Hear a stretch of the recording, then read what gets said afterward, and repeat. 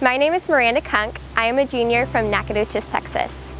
I was attracted to Belhaven because of the Christian worldview. That was just such an important factor to me to go to any school that I would have that as a foundation. I came to Belhaven because of the violin teacher, Mr. Song.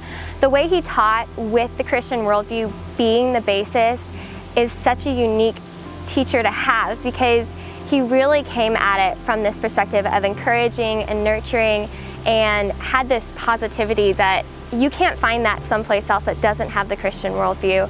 And so when I came and I visited, I felt like Belhaven had to be the place for me. My journey with the violin has been one where I really questioned whether or not I could do it because it's so difficult. You have to have such precise intonation and there are so many great musicians out there. I wondered, is this my calling? But when I came to Belhaven and Mr. Song took me as a terrified little freshman with horrible intonation and brought me up to playing full violin concertos and being able to play in the Mississippi Symphony Orchestra, there's just a gift that he has for bringing people from the place that they are and then taking them to a place that you never thought you could go to. Oxford University was a dream that I never thought would really come to fruition. I never imagined that I would be able to study at the same library that C.S. Lewis studied at. It blew my mind the way that they do life over there. They have such an appreciation for the old, for wisdom, for truth and beauty, and to be over there and to have those desires in my heart and then to be appreciated as that person who loves classical music, who loves to work hard and the attention to detail. It was such a wonderful experience, and it also opened my mind to many, many different types of worldviews, whether that was religious or even just a completely different cultural worldview. In England, they have had such a difficult time with the church and the state being combined together. It was very difficult spiritually to relate to people, and I think that whole experience just really helps me come back and recognize the importance of speaking truth and being academically excellent in a non-Christian secular environment.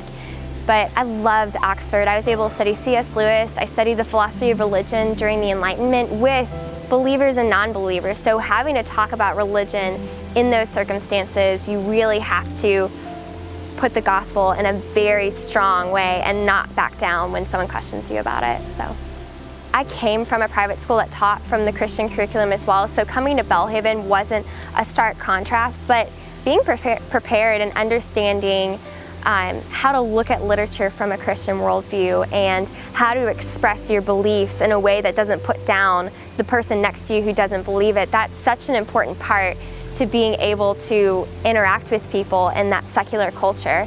And so I definitely believe that Belhaven equipped me, especially Dr. Melissa Haas, just her attention to detail. I wouldn't be able to go to Oxford without her. And so I really think that that Christian program, but also the influence of those professors who really push the students to have excellence in those areas, I think that really changed me and prepared me for Oxford in a way that most other students didn't have that capability. If you're thinking about studying abroad, I would absolutely say do it. There is no experience like taking yourself outside of the culture that you're used to, the people, the food that you all like, and going to a completely different culture where they're going to approach classes differently, they're going to approach food and lifestyle differently. When I was in Oxford, you bike everywhere, and just having that experience of biking alongside some of the greatest thinkers in the world is very humbling and terrifying as you nearly die by a bus. And so it's just one of those things that you have to be able to go outside of yourself to meet people from where they're coming from.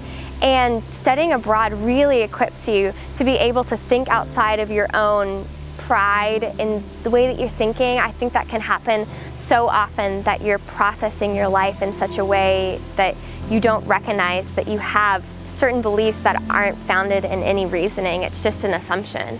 So going outside and doing the study abroad can be such a gift to be able to reach other people from different cultures and spreading the gospel in that way.